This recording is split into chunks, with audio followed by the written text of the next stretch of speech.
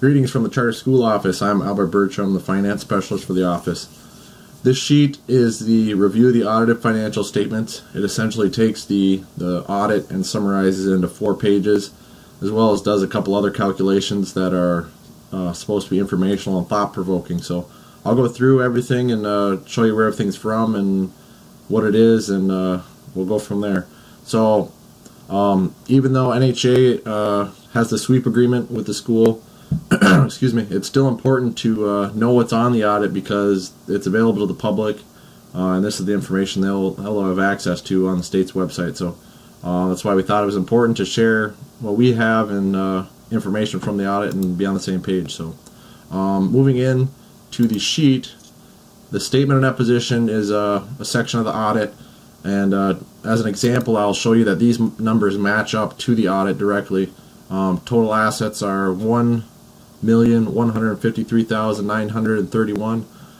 Going to the audit, we'll see here's the statement of net position right here, and we'll see our current assets, our capital assets, and then our here's our total assets, which $1,153,931. So we'll go back to our sheet, and there's that number. So you can verify those. Down here we have our ending net position. This is the ending net position is the end for June 30th, 2014. Previous would be the amount for June 30th, 2013. So this lets you compare from year to year. Keystone Academy had a slight increase in net position from last year. So moving down, this section is the balance sheet section. Now this shows some of the current assets, and these are, it's not labeled, but these are general fund current assets, but I'll show you that on the audit. So over here we have our general fund classifications. So the fund classification, so we'll go to the audit real quick for a moment. The balance sheet is 2 pages after the statement of net position, so 1, 2, there's where it says balance sheet. Now if you recall, I said that those are general fund, so it's important to note that even though we do look at the school service fund and the totals, those numbers are derived directly from this column, the general fund column. So here's our cash and our due from governmental revenue sources right there. As we scroll down, we'll see our fund balance classification of committed and unassigned. So going back to our sheet, we'll see the cash and due from governmental units over here. But going over here, excuse me, our fund balance classifications, unassigned amounts are amounts that are available for any purpose. These amounts are reported only in the general fund. Now there was no assigned amount, but there is a committed amount, which committed are amounts constrained to specific purposes by the board to be reported as committed. Amounts cannot be used for any other purpose unless the board takes action to remove or change the constraint. So if you're ever curious about what these other definitions are, they're right in the audit, so you can look those up at any time. I don't know the specific page because they're all different pages, but they are right in the audit.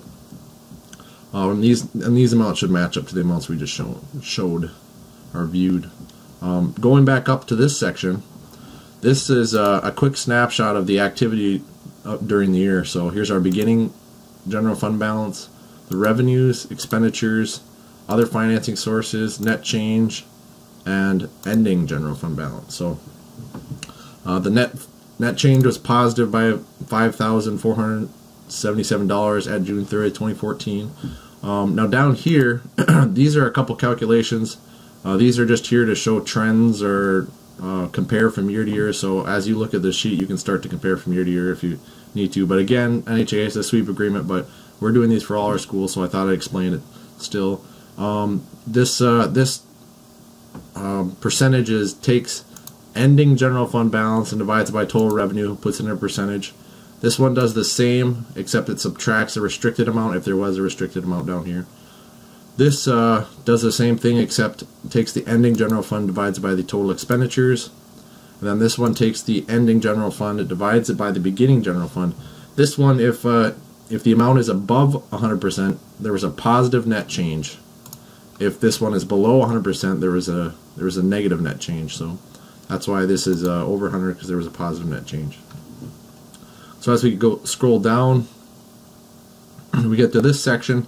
These 4 boxes are essentially a summary of the note section of the audit, and then page 4 of this sheet. So page 4 summarizes the notes of notes section of the audit, and these are just kind of numeric tables, or tables to summarize all that stuff. So there is no notes payable for Keystone. This is usually associated with the state aid note, and then this is long-term debt is usually a revenue bond or a bond of some sort. These aren't usually utilized by NHA schools. Down here, the capital operating lease section, this is the building lease, and this is how the NHA model usually does it. So this is the lease, so that's that. Management fees with the sweep agreement, I just put not applicable, and then these errors come up because this is not a numeric value. So that's that. Down here we have our square footage. This is from the charter contract, so if this is inaccurate, please let us know. We'll have to update our records. And then moving over here, we have a couple calculations derived from that square footage. So we have revenues per square foot, expense per square foot, difference. Now these ones just take the revenues and divide it by that square footage. That's all it does. This one, however, is a little bit different. Payment per square foot. This takes the lease payment and divides by the total square footage, and that's what that's derived from. So this one over here, operations and maintenance per square foot, just takes the line item operations and maintenance down here, and then divides it by the square footage, and that's where that number comes from. And then this is square footage divided by a fall count, just takes the square footage, divides it by the 2013 fall count, which is the corresponding count for this fiscal year. And that just kind of gives you a comparison for that reason. Now these are all just comparisons to compare from for whatever reason. So as we move down here, we have our general fund comparison. So this is a good sheet too. This is the June 30th 2014 amounts, June 30th 2013 amounts, the difference. So you compare from year to year to see if anything's changed or why something's changed. Now if you notice these numbers here, these are revenues again, these are expenditures. If you notice these numbers here, these are accounting code numbers. And if you're ever curious what one of these line item means, excuse me, I took the accounting manual, put it in Word, and then you come up here, you push find, then you type whatever you're looking for over here. It has to be specific. You can't just type like instruction or something broad like that. It has to be kind of specific. And then you search for it, make sure you're on results, then you can actually move through this document. Now, if you were looking for basic programs, you'd see the code number right here. And basic programs are instructional activities including enrichment designed primarily to prepare pupils for activities as citizens, family members, and workers, as contrasted with programs designed to improve or overcome physical, mental, social, and or emotional handicaps. Includes pre-kindergarten. So if you're looking for the definition, that's a good way to find things pretty quickly, and it's a good tool. So going back to our sheet, this shows the 2014 numbers again, 2013, so you can compare the differences here. Now this area is the budgetary comparison. This just shows the original, final, and actual, and then does a difference between the actual and the final, and then the percent change. So this over here shows that I don't think this shows up on your sheet, but this is a comment that just states that the original budget is due July 1, and it's basically a reminder for myself and others in the office that the original budget is due much earlier in the year than the count information, and for that reason there's usually a big discrepancy between the original and final in other schools. It's not as much the case in NHA schools, but as we move down here, these instruction percent of revenues takes the total instruction, I'll move back up here, takes the total instruction costs, expenditures, and then divides it by revenues, and then puts it in a percentage. So this lets you see the trend in that respect from year to year, which it stayed pretty consistent for Keystone Academy.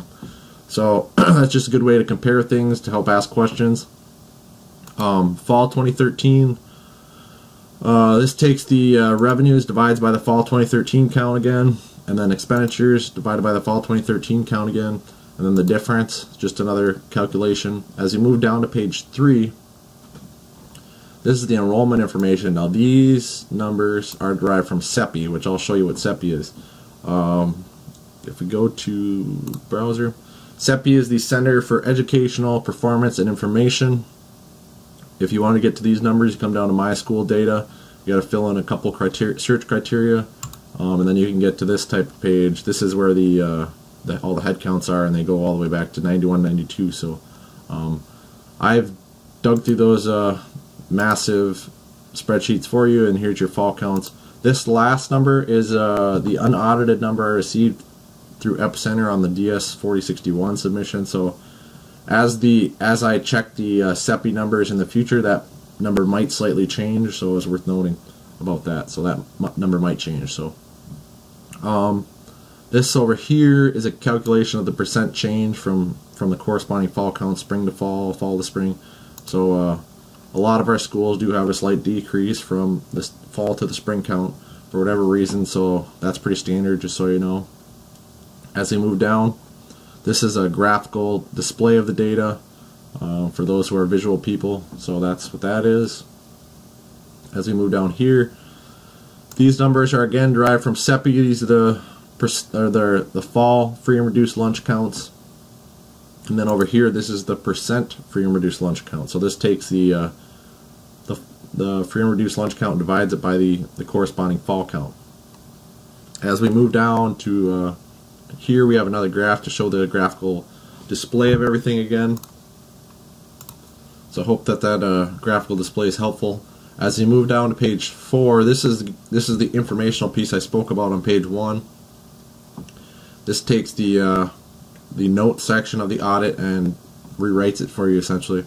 And then there's page numbers, so this is from page 6 and this is from page 16. So this is the building lease information right here. Down here, this is the reference to the management company and the sweep agreement. That's on page 12 of the audit. Again, this is all directly from the audit. These are not my words. As we move down, there's no findings, which is good.